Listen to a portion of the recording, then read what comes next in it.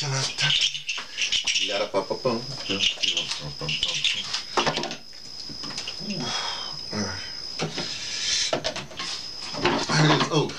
this is gonna be. I promise it's gonna be short. It's not gonna be one of the long ones because this. I'm ending. Let me. No, it's not really hemp aid. It's just water in the hemp aid bottle that I got. It says hemp aid tea, 9 medicinal herbs, 100% premium hemp root. But that's not it. Oh, it's lime. Lime is in here. Lime tea. Lime is very good for you. Cleans you out. But it's not in this one. This is water, and with that cell thing, whatever it is. In case you don't know, I'm at my sister's. I'm at my sister's house. But what I'm trying to do, when I'm doing this thing, see. Oh, let's start all over. When I started a series on YouTube, it's really just to sort of document my life and stuff like that, with things in my life. And then ADOS came along, and so I tried to incorporate, those things like that, and things that's pertaining to, American Descendant of Slavery and condition that we are in or been in. And so right now, yesterday earlier I did a big thing on No More Radio program that I still am associated with. Actually, you actually listen to No More Radio right now. You don't know that, but some other time I'll explain it to you. But here's the thing. There's another faction is the the people I helped, or what I call my radio children and stuff like that, and grandchildren. So just a little bit about where I come from. I'm like a weird anomaly. When I had a big family, I had 6 brothers and sisters, but 5 of us were raised together. Then it came down to 4 of us were raised together, and then the twins had to go. Twins was part of that horrific thing at Willowbrook. The snake pit that Robert Kennedy. It's a long story. I don't want to get into that. It's too personal. Anyway, so then it really ended up, and then my younger brother, went the criminal route, and my older brother is my older brother. He's like a master. He's a master vagabond. He's a master survivor, And so basically, out of the whole lineage, and it came down from my grandmother's side. My grandmother is a full Mohawk and from Geechee, and she has a spiritual kind of thing. Like Aunt Minnie was raised down there too, Aunt Gertie or whatever. So they're all kind of just like spiritual, like reading tea leaves and all the rest of that stuff. But in my little thing, I would always try to share. So I grew up in a family. I always tried to share. When I came home, I learned chess, and I go and teach my younger sister, my brother, chess and stuff like that. Anything like that. And then about 9 years old, I got involved in the Cadet Corps, and then that again was groupings. I've always been a part of groupings. But the strange thing, I'm a group person, but I'm also a loner. It's like this dichotomy. Anyway. So when I went through the Cadet Corps, I went through the Negro Ensemble Company, and finally a bunch of other stuff, and then when I finally got to actually the first radio program I was associated with, I was a poet in residence for WPRB radio, thing called Saturday. So in fact, I'll be going to St. Louis soon, and so when I get there, we'll discuss that part like that. I'll interview JB and everything like that. But right now we're talking about WBAI after in various back in blackness. At WPRB, we also had a group. I started with just me and the poet as the poet, but then we developed a group, the background group, and then when I got to WRSU, I created my own group, so it's always been a group like that. Then when I got to BAI, I started with just me and Bernard, me helping Bernard, but then a group coalesced around that. I've always been a group-orientated person. Now, one of the things when I got to the station, well, anyway, I was one of the things that happened. I got to the station in about 80. I want to say 82, 83. And then, and I was just, I didn't have no programs like that. I think I was working with Creative Unity at the time, and I was married. And the younger one of the kids, they were like the kids were like 16 or 16. But because see, oh, here we go. Let me just right here.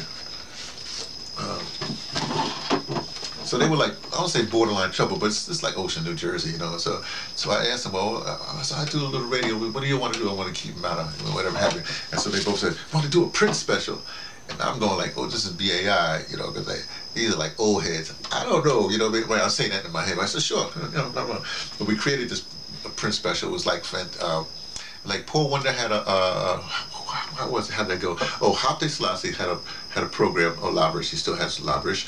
I forgot how many hours it was, maybe 3 hours, whatever it was. And then Paul Wonder had soundtrack, and so the whole block ended up being like midnight to something like 5:30 a.m. or something like that. So we, however long it was, so we did long print special because it was part of a membership drive, marathon. We call it a marathon membership drive. They don't want to raise money every week, so they had to have some time off. So I just recruited everybody. Bernard was doing stuff. I even had Samori give a commentary on Prince. You know how they did this kind of. It was very well rounded, and the end piece we played. Purple Rain had just come out, but Paul Wonder was hooked up in Hollywood. He was personal friends to the son of the producer of Jaws. So he had it in him many ends, and plus he knew some stuff. So he actually got the film Purple Rain in the as a film part, and he transferred it right to 1/4-inch tape. It was a 1/4-inch tape that we could play on the air. 1/4-inch tape, not half-inch, 1/4-inch tape, whatever tape it was. But the sound quality was so incredible.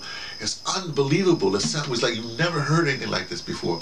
Anyway, so I won't get to it, but we put on this thing. But I just want to show you this young man here. That's CT3, called CT3. This is Dion here, right there, like that. And so now Baby D is not in this. Didn't come in.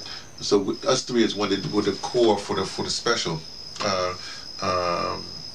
And so that's what happened. So we put on this print special, and it was all a rage. I mean, even to create the special, I had a month of just. I started out just like maybe one purple item, and then as the weeks go by, we'll add something else. And I had like purple feather. I mean, it's just everything. It was that. So there was a talk of the radio. So everyone was talking on the air. Hey, this is. It was, and we had really, we made these carts, promotion carts, right? I had one with Bernard, one CT3 and Dion made a cart. I don't think I made a cart. Maybe I didn't. Lynn Samuels made a cart. Her cart was the best, I think we had 4 carts. Maybe I made a cart. I'm not really sure. But Lynn Samuels was the best, because I mixed them, and it was like really incredible, Anyway, I just want to, because I'm going to end here somehow. I think this is at the time. I hadn't been working with Creative Unity as far as on the air. So anyway, I found this letter, and we all had a CT3. It was CT3. Dion just was Dion, and I was T. That's it. That was the crew. That was our radio names on the thing. So I'm going to read this letter to you. Sorry, it's kind of long, but that's what it is. On the top says, "Yo, T, drop me a line sometime." Okay, it's Dion Thompson, 1409 Rustic Drive, built whatever, Ocean Township, New Jersey. That's where they live. This is directed to me at WBAI 1988. So we had done the print special already, I think. So we had doing some other little specials before. Yeah. January 18th, 1988. Anthony Sloan. Hey T, what's up? I'm bad.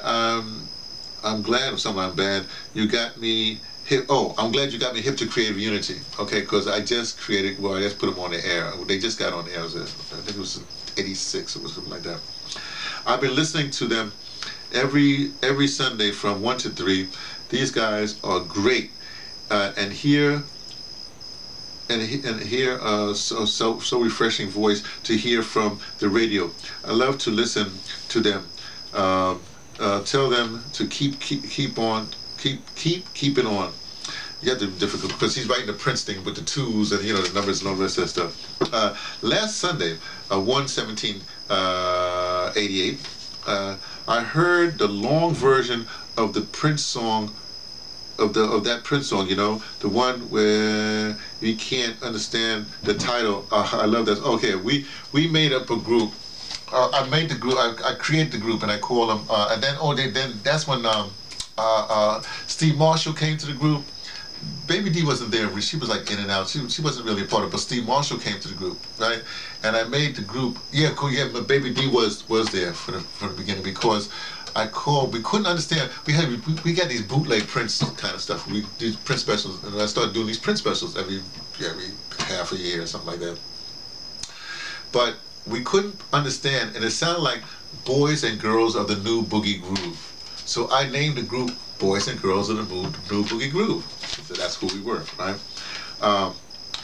Do you have any new Prince music? Okay, because I will always get this from Prince. Actually, right now I think Lace has all my Prince records, at least the recordings, the DVDs. Who has the DVD? I mean who has the CDs? I don't know, but the actual records, the bootleg records too.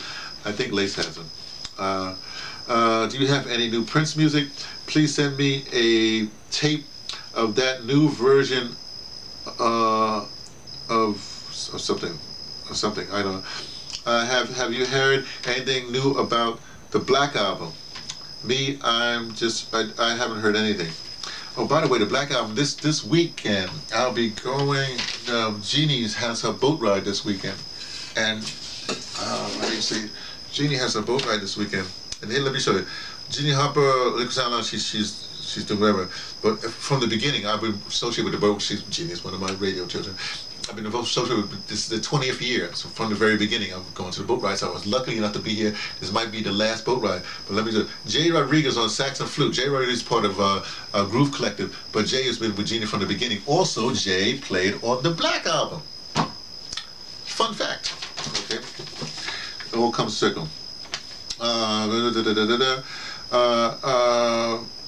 Black Album. I haven't heard anything. I know WBI is trying to raise funds, and I wish you all the best and of luck. If I can't read this thing. If I can count, give me. I would. I guess if he had money, he would give the money. I want to. I heard. You know. I heard and know group to. Oh, I know the group Creative Unity called At the Age the weeks before last, and I write, and they were funky. He heard whatever their program was.